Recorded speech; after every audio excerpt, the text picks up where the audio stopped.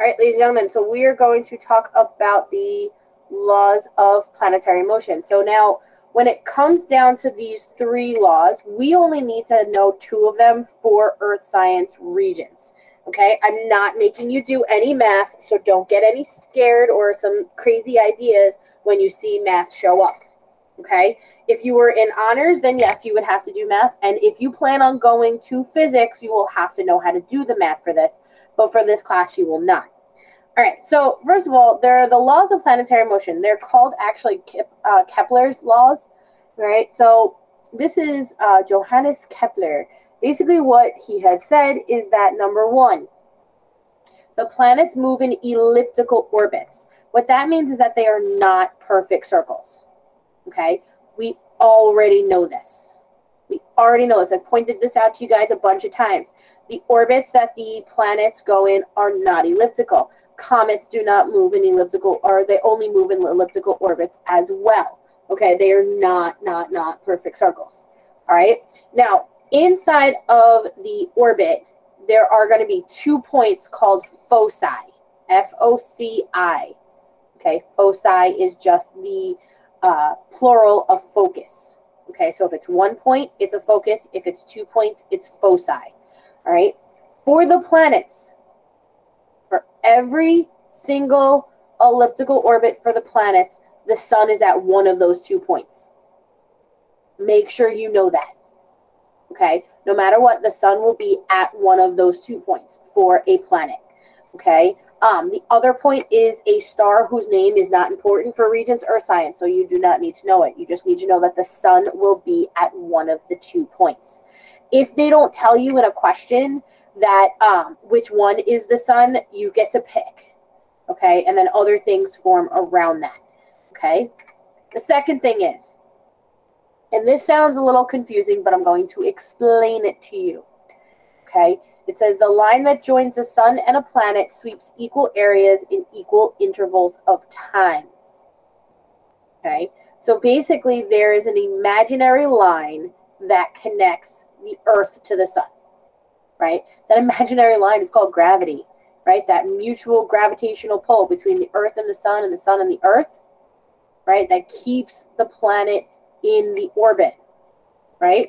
There are some times where we are closer to the sun in our orbit, and there are some times when we are further away from the sun in our orbit. Okay? When we are closer to the sun, we are going to move faster in our orbit, and when we are further away, we are going to move slower. And I will explain that using a picture in a little while. Okay? The third law, this is the one that you just need to write down in your notes. You are not going to be required to do math for this. Okay, so don't get scared that it says t squared and r cubed. Okay, but basically the third law of planetary motion is the square of the time of revolution is proportional to the planet's mean distance from the sun. I'll give you guys a couple minutes to write that down.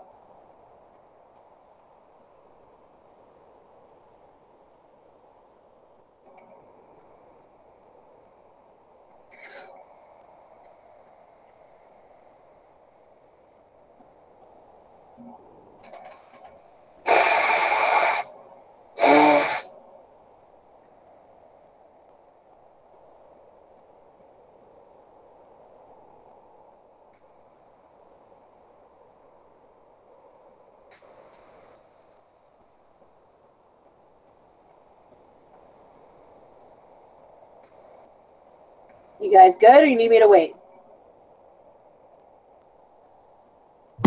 I'm good. I'm good. Anybody need me to wait?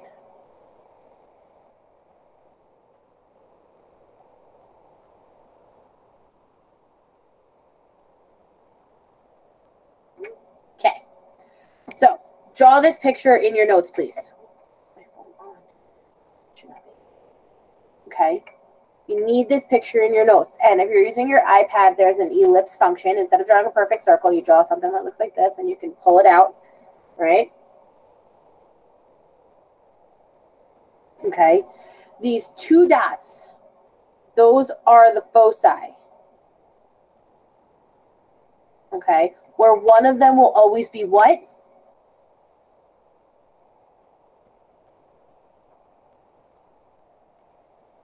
What will one of those two foci always be for a planet, guys? Yes. That wasn't an answer. What will one of the 2 points always be for a planet? Oh, sorry. Moon? Not the moon. We just went over this.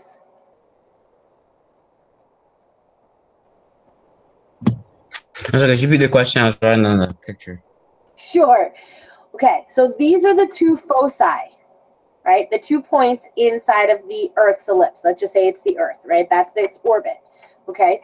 What will one of these two foci always be for a planet?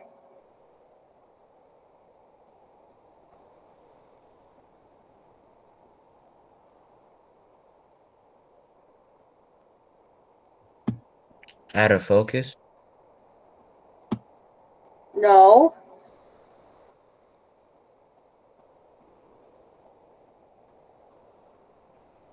The distance between? No. Those 2 points for a planet, one will always be what? I just went over this.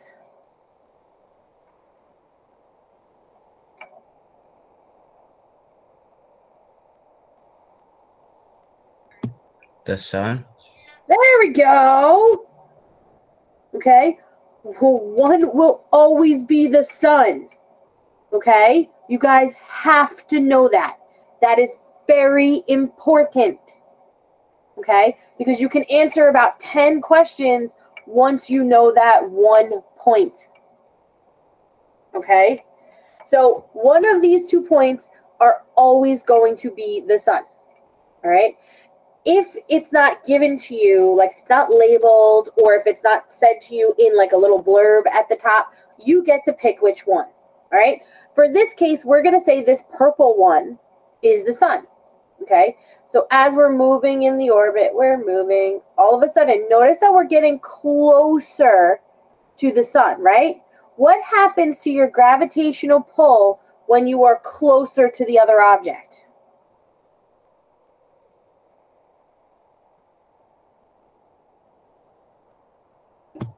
It decreases. No, it's actually the opposite, right? Think of 2 magnets. The further the 2 magnets are apart, the less likely one's going to be pulled to the other. The more you inch them closer and closer together, there becomes this pull, and all of a sudden one of them will go whoom, to the other. Okay? It's the same thing that happens with the planets. Okay? The closer they are to the sun, the faster they're going to move. So in the orbit, when we're closest to the sun here, we're going to be moving fastest around it. Also, guys, if we're closer to the sun, what season are we in? Winter. Absolutely. Anna, follow-up question. If we're winter, which way are we tilted?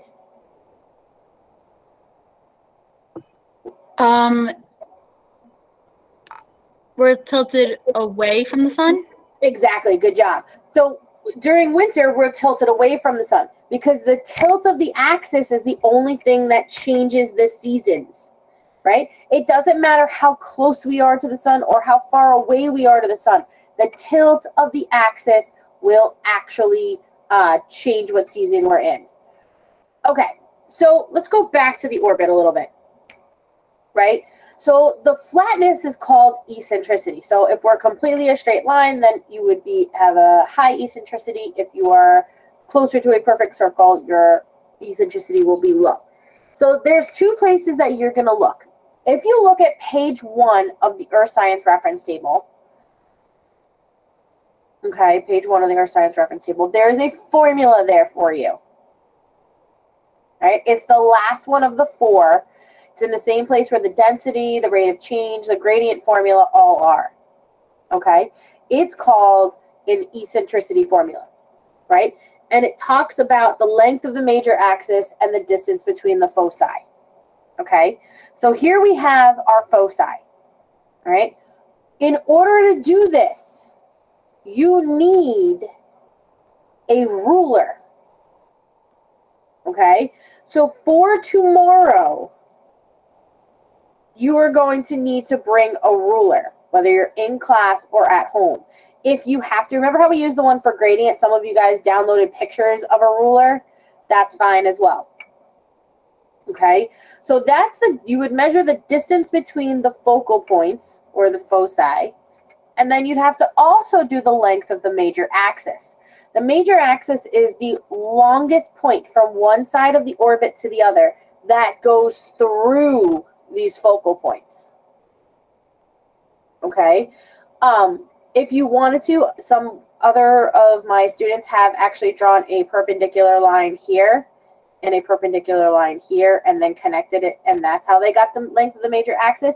Whatever is easier for you, that's fine. My suggestion, because I just find it easier, but if you find something else, it's totally fine. My suggestion is start on one side of the orbit, make sure you go through both of the focal points to the other side. But again, if you find something else, that is fine. Okay, there's our sun, right? Because the sun is always one of the focal points. All right, so, right, in an elliptical orbit, okay, if you had a perfect circle, it means that you only have one focus point.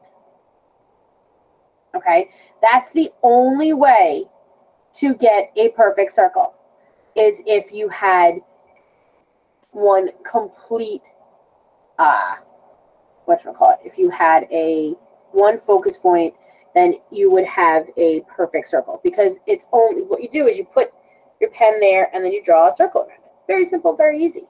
But that's not what happens here. Now, guys, this is also one of those skills that you need to know for the Regents. The Regents has two parts for Earth Science. I know you guys didn't take a Regents last year, but if you are looking at it, you have a written portion, which you sit down, you write, you answer like a regular test, and then you have a hands-on lab portion. Okay, this is one of the things that you have to do on the what's called the Earth Science Lab practical. Okay, we're gonna have to work on this. So when I come back, I have to figure out a way to have you guys do this, even if you're home. And that's where we're kind of at right now, is trying to figure out how to do this. So just letting you guys know, this is something that you are going to have to do specifically on the Regents as well. It's not, and it's a little bit more important than most of the other stuff. Okay. So a perfect circle has one focus, an ellipse has two foci. Okay, those are those 2 points. Who dat? What happened?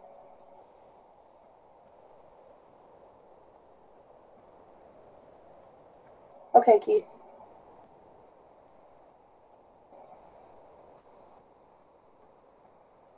Okay, so this is a picture of an ellipse. Notice a couple of things about it, right? First of all, it's showing the distance from the sun.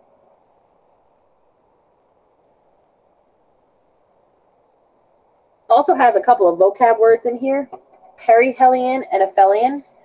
Okay, when something is at perihelion, it means that it is closer to us, so therefore it appears larger. So during the winter, right, the sun appears to be larger than during the summer. So perihelion, the sun is going to look larger. And they're up here, guys. There's perihelion is right here in the top right-hand corner of this picture, right?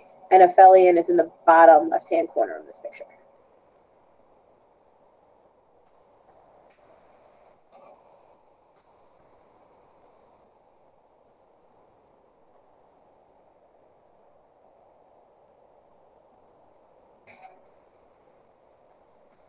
Okay. Another thing it's showing is the times of the year. How do we know? Because it's based on the tilt of the axes, right? In winter, we're tilted away from the sun, and during the summer, we're tilted towards the sun. If you can identify one of those two things, then you can identify all four of them, okay? Because you know that the Earth revolves in a counterclockwise fashion. So if I say to myself, oh, this way, the northern hemisphere is up here, I'm tilted away from the sun, this must be winter. That means the one on the opposite side must be summer. And since we're going in a counterclockwise fashion, the season that is in between winter and summer is spring, and the season that is in between summer to winter is fall. So you can identify all of that just by looking at the tilt of the axis. Okay? All right, so, right, if you're following along in your review book, we're on page 49. Okay? So I've mentioned this word eccentricity. Okay? So eccentricity is just how far off the ellipse is from a perfect circle. That's what a true circle means, right? A perfect circle.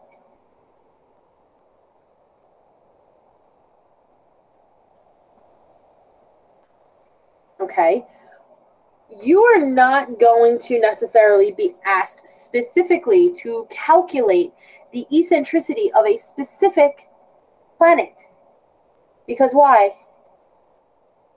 Why would you not be asked to specifically look up the eccentricity or calculate the eccentricity of a planet? Why, guys? Because you won't be able to see it. No. It's not that you won't be able to see it. But why wouldn't I ask you to calculate it? Besides, some of you guys hate math. And you not do it with your naked eye. You can't necessarily do it with your naked eye, but what do I always say? If I didn't ask you to memorize it, where is it? Earth Science Reference Table. Right, Earth Science Reference Table. And specifically, since we're talking about astronomy, what page are we on?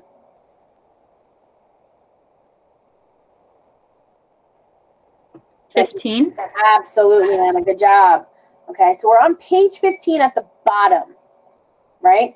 Page 15 has all of those different things, including a column that says eccentricity. Okay? Eccentricity is how far off you are from a perfect circle. Well, you need to understand that the smaller the number, the closer the orbit is to a perfect circle. So none of the numbers for eccentricity are going to be greater than 1 or less than 0. All right? The closer you are to 0, the more likely you're a perfect circle. So if the orbit has only one focus, then its eccentricity is going to be 0. Okay? That's really important. That's why it's in red.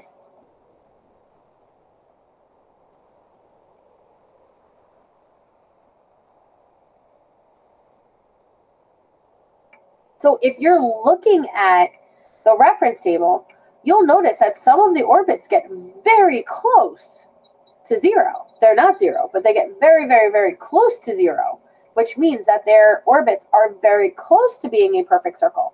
However, they're not a perfect circle. Okay? Now, this is the formula that is on your reference table. Okay? It's the distance between the foci over the length of the major axis. Okay? When you are actually figuring out the distance between the foci, what I say to do is measure from the center of one foci to the center of the other foci. Because otherwise, if you go from the end to the end or the middle to the side to the side, you can get a different number, which can make your eccentricity differently. So you want to make sure when you're using this, number one, if you're doing this on your iPad, you should be using the guided access where, you circle it and you make sure that it doesn't move, so it makes your life easier. And that you put your ruler in the middle of one foci and you do it to the middle of the other.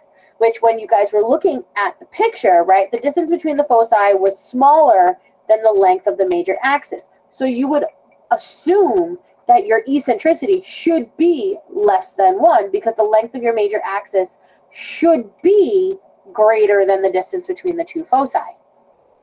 That's why for a perfect circle, the distance between the foci is 0. It's non-existent, which you end up getting 0 divided by any number is 0. Right? Yes? You guys remember? All right, so let's look. Right?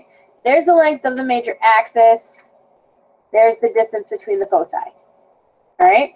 I want you to practice and try. Take a picture of this really quick. And I want you to practice while I pull up a video. Okay? I want you to practice trying to use a ruler as best you can. For those of you who are in school and don't physically have a ruler, if you Google image a ruler, okay, and it should be in millimeters, I believe it is. Okay, you need that kind of a ruler, or centimeters. Okay, I want you to try and do that. While I pull up the video. Who had it yesterday? Deep here. Okay.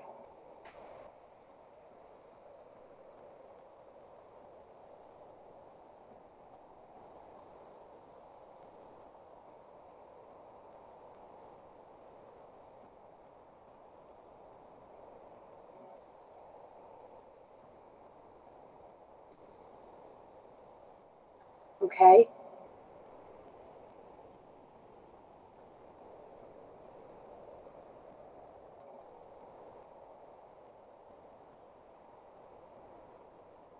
Okay, so let's watch this video together. Hi everyone, welcome to the Earth Science Regents Review podcast series, created by Hammock's Middle School Earth Science Department. Today we're going to focus our attention on ellipses and Kepler's 3 laws. We ask ourselves the question, what is an ellipse? It's a rounded geometric shape that can vary from a perfect circle all the way through a straight line. Now this is important to Earth science because every object that makes a trip around the sun, that's part of our solar system, has some sort of an elliptical orbit. It's never going to be a perfect circle. It's going to be somewhat of a flattened oval as it makes its way around the sun. So how do we measure this? We measure it through a process called eccentricity. That's a measure of how round or how flat an orbit is. And we basically tend to say that objects are either going to be highly elliptical or non-elliptical. Your non-elliptical are going to be round, your highly elliptical are going to be very flattened. So we care about this because this refers to Kepler's first law, which states that all planets move around the sun, they revolve around the sun, which is one of the focal points, along an elliptical path called an orbit. And you can see as the Earth is making its way around the sun, it's not a perfect circle, it's somewhat flattened. So eccentricity, again, is a measure of how round or oval an ellipse is going to be. Now your eccentricity is always going to fall in between 0 and 1. If you get an eccentricity greater than 1, you did something incorrect. And there's no units. Your numerator and denominator, the units cancel out. So a perfect circle is going to have an eccentricity of 0. A completely stretched out orbit, a perfect straight line, has an eccentricity of 1. So that's kind of your benchmark in terms of how to determine the shape of an orbit. So we calculate it by measuring the distance between your focal points divided by the length of your major axis. Now this is a formula you never have to memorize because it's in your reference table. It's going to be the first formula or first equation that's going to be listed there.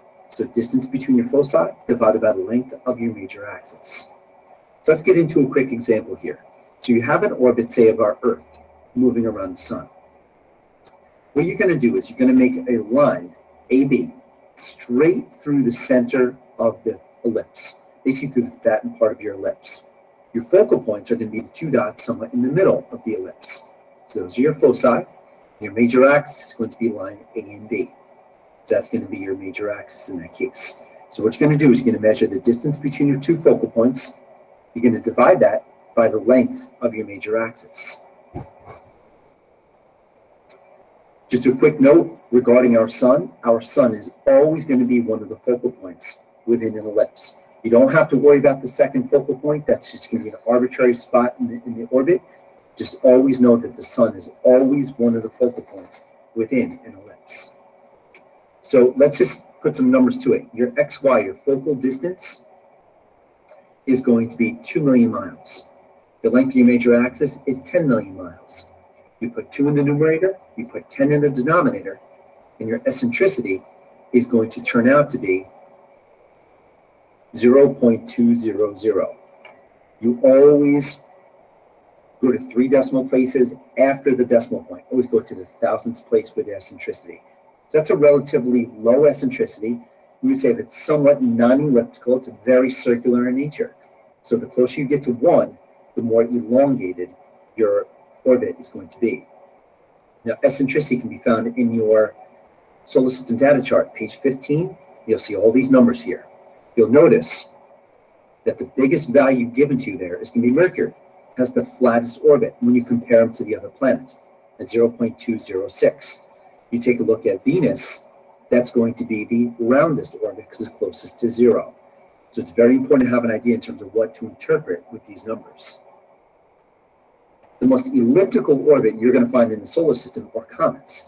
Comets have the most flattened, the most highly elliptical, the highest eccentricity in terms of any orbit within the solar system. So just have an idea that comets have the most eccentric orbit. According to Kepler's second law now, all planets revolve around the sun and travel equal area over equal amounts of time. That just basically means that because we have elliptical orbits, you're not going to travel around the sun at exactly the same speed. So if you look at the left-hand side, you see that that shape that's shaded in covers 1 month of time. Well, if we were able to determine the area of that shaded region on the left, it would equal the area of the shaded region on the right here. Even though you notice that the 1 month distance is different because the sun's not the center of every orbit, it's skewed to one side. You tend to travel faster when you're closer to the sun. When you travel faster, you're going to travel a farther distance. When you're a little bit farther away, you're going to travel a little bit slower speed, and you're going to travel a little bit shorter distance. But if you are able to cover the same amount of area, believe it or not, those 2 areas that are shaded in are going to have equal areas because it's equal amount of time, 1 month of time.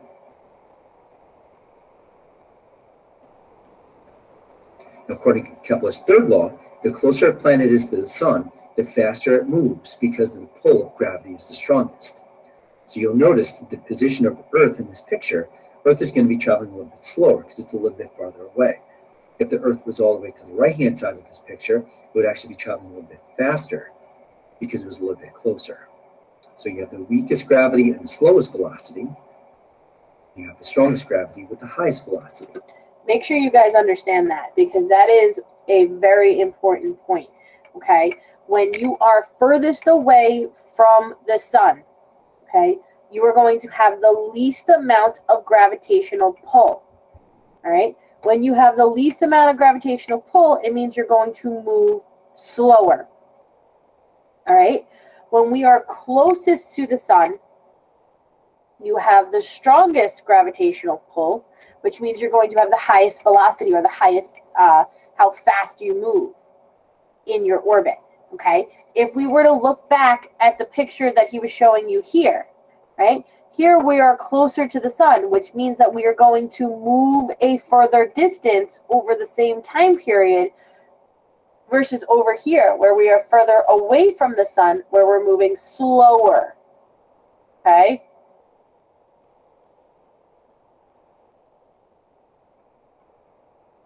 Gravity and the slowest velocity, and you have the strongest gravity with the highest velocity. This also holds true as you travel out through the solar system. Planets that are physically closer have to travel a smaller amount of distance. So Earth, in this case, travels around the sun in a much quicker time than, say, Mars, because Mars is farther away, it's got to travel a farther distance. You can even compare that with every single planet in the solar system. If you take a look at Mercury, travels around the sun in a much faster amount of time than, say, Neptune, because Neptune is just further away. So that's it for now. Thanks so much for joining me on Ellipses and Kepler's Laws, and we'll talk to you soon.